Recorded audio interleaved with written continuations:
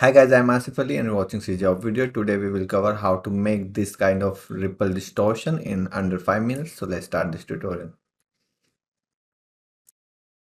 So let's start this. So in Unreal Engine 5.5, I have this planar in here. You can also use Niagara particle, but I'm using planar and I have this empty material, which name is Ripple Distortion. So what I'll do, I'll make it translucent and unlit and maybe to side it, and then we have to turn on the refraction. So I'll use this index of refraction, right? Then if you take the radial and if I preview, this is how it looks. And one thing you can do to make it a ring, you can use sine. And if I preview, so it's a ring. You can also make it two, so both sides will be faded. And if you want to animate it, you can just add time and then use sine. But don't make it 2, make it 1, and see, you will have animated ring. Then you can again multiply it with the radial, so it will fade when it comes to the edge like this. Cool. And then you can saturate it. Cool. So what I'll do, I'll take the lerp and just connect this here for the refraction, and A is 1, and for the B, let's make a parameter refraction. Default value I'll set maybe 1.2. Connect this. Opacity will remain 0. And for the normals, what you can do, if you have normal texture, you can use, but you can also take vector 3. Just use the normal for Z because we are using for the ground facing planar.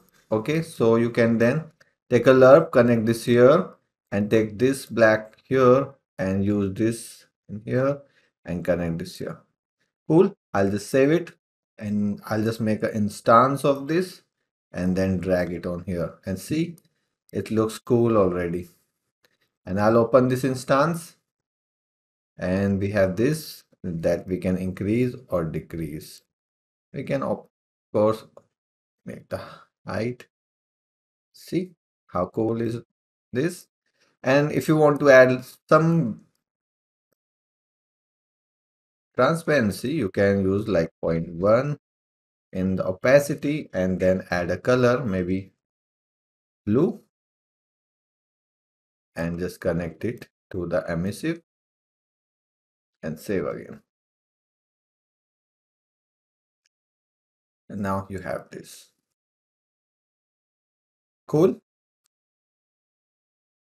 And if you like decrease the sine value like 0.5, there will be more ripples like this. If I save and I want to decrease that opacity, I'll just make a parameter opacity and 0.1 by default, save.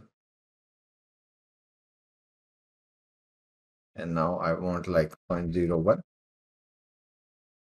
And also I want to make this like 1 back.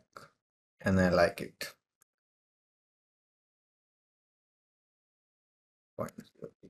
Cool. Cool. And yeah, first you can rotate it like this. And you can increase the refraction amount. And this is X. So you can also make that X this thing if you want. But it looks cool, right? So that's it. I hope you liked it. Thanks for watching. Keep learning and bye-bye.